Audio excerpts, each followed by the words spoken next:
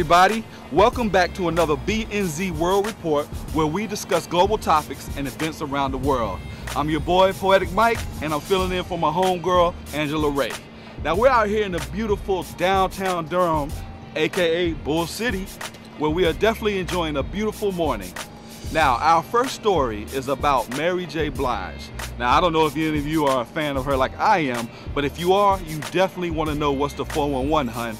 Now, recently, Mary achieved getting her diploma, aka GED, and this is a good thing because for many of you that feel like it's too late, that's definitely a good example of the fact that it's not. Now, she will be taking some online courses for college, so we know that definitely Mary J. does not have no more drama.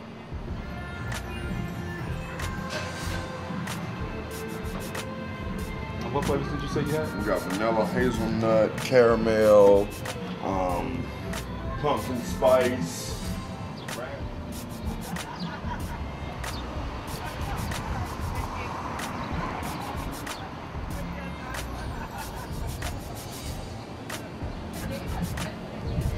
Ooh, that's some good coffee right there. There's nothing like good coffee early in the morning. And this good coffee comes from Blue Coffee Cafe, which is a successful black-owned business in downtown Durham. Now, our next story definitely screams achievement. Now, many of you may be familiar with the Bob Marley song where he said, "I remember a government town in Trench Town." Now, that kind of connotes the fact that there's hardcore struggles going on in Jamaica itself. One person that was able to overcome these hardcore struggles was Harcourt Fuller. Now, he recently achieved getting his PhD at the London School of Economics. He never had the opportunity to attend traditional high schools, but he did have the opportunity to be raised in a family of 9 children by some very good parents that instilled in him that a sound education is a necessary tool for overcoming adversity in Jamaica. Way to go, Hardcore. Now, let's join Team BNz in the field and see what's popping with them. You look great.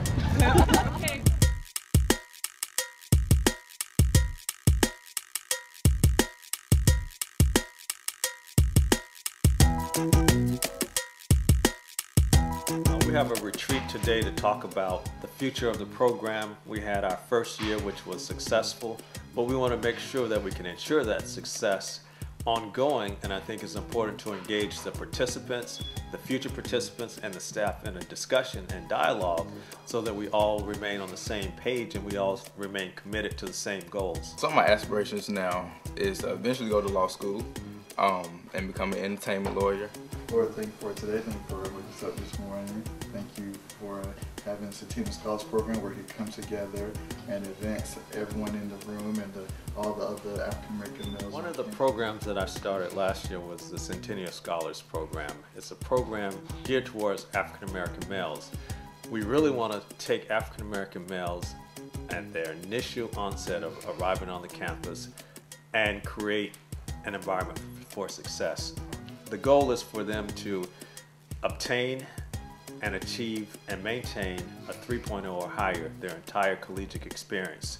So it's a cohort program that works with them from their first year through their 4th year, and we want them to graduate in 4 years and have options. We want them to have the option to go into professional school, graduate school, or in whatever career they desire because they have the foundation that prepares them to be successful in whatever they choose to do. And I also want to become a sports agent as well.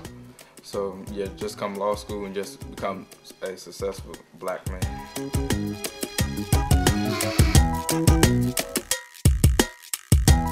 Now, that was definitely a great story. So big ups to NCCU's Dr. Kevin Rome for his African American Leadership Program. Now, our next story is one that really touches my heart.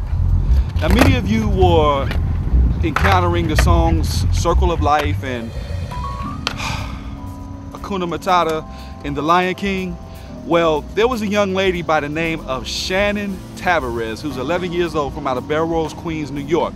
Now, she got the opportunity to play the role of young Nayla, which was the lion cub, in the Lion King Broadway musical.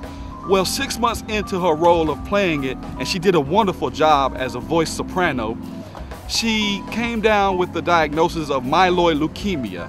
Now, for those of you that do not know what myeloid leukemia is, It is when the rapid growth of abnormal white blood cells occur in the bone marrow and they interfere with the growth of normal blood cells. Now, she is in the hospital at this moment fighting this disease, and they're about to do a bone marrow drive for her due to the fact that her parents are African American and Hispanic, and they are very underrepresented in the donor registries. So we would definitely want to keep her in our prayers and say, go get him, Tiger. Or should I say, lioness.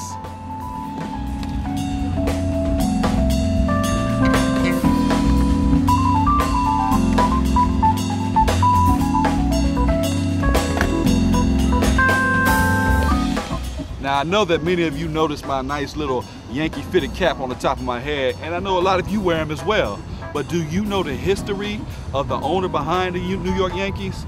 Well, recently he just passed away at the age of 80 after owning the New York Yankees for almost more than 37 years.